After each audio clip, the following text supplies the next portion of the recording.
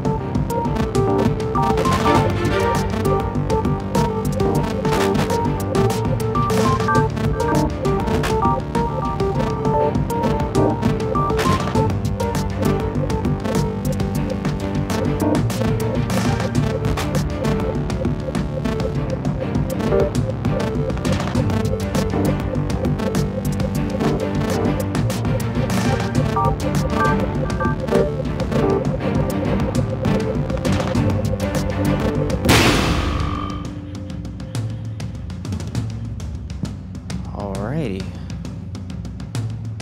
Go ahead and stop all these guys.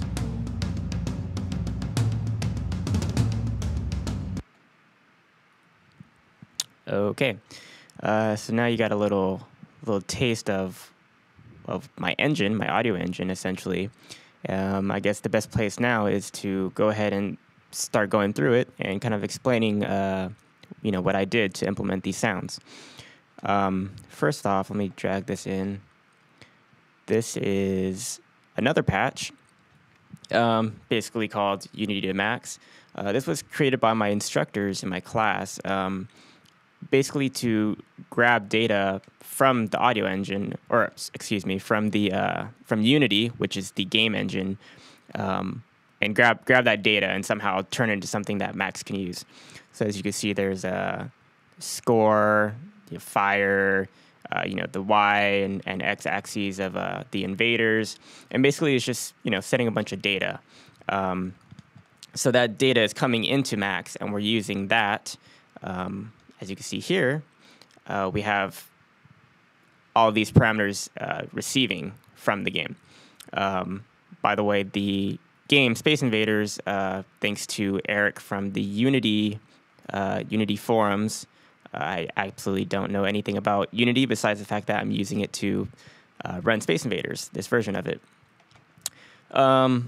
So let me go ahead and move this guy over. And we'll start here with the fire module. Basically what I did here is I just created a synthesizer, very basic. Basically when it receives that input, that message, which is to fire, whenever the player fires, it plays this synthesized sound. It actually plays both of those together. And basically, with the whole dynamic music thing, my goal was to kind of create everything that was musically cohesive. So I made sure that all of these, the frequencies that I was giving it would kind of be cohesive as far as the background music and the dynamic music and everything I was going to implement. So these are all in the same key. And then I put a little phase shifter just to kind of give it, a different sound every time you shoot. There we go.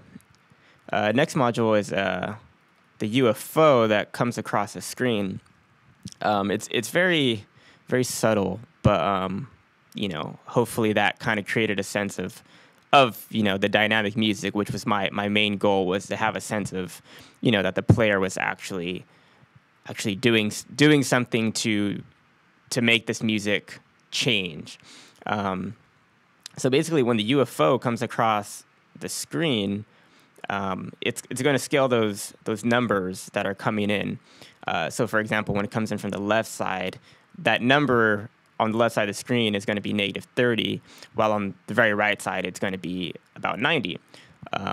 So I scaled that so that when basically when it comes across the screen, a certain sample is going to be played. And it's going to get louder as it goes from one side of the screen to the other. So if I go ahead and play that and bring this up, you can see it's only coming in the left side, but that's because we don't have any parameters. The UFO actually isn't moving right now. But if it was moving to the right side of the screen, it would be panning because I got this little pan object right here. So that was one way to kind of create a little different way of having a UFO sound. I didn't want just a plain UFO sound. I wanted to, when the player hears that music, that chime or whatever you want to call it, they know that the UFO is coming across the screen.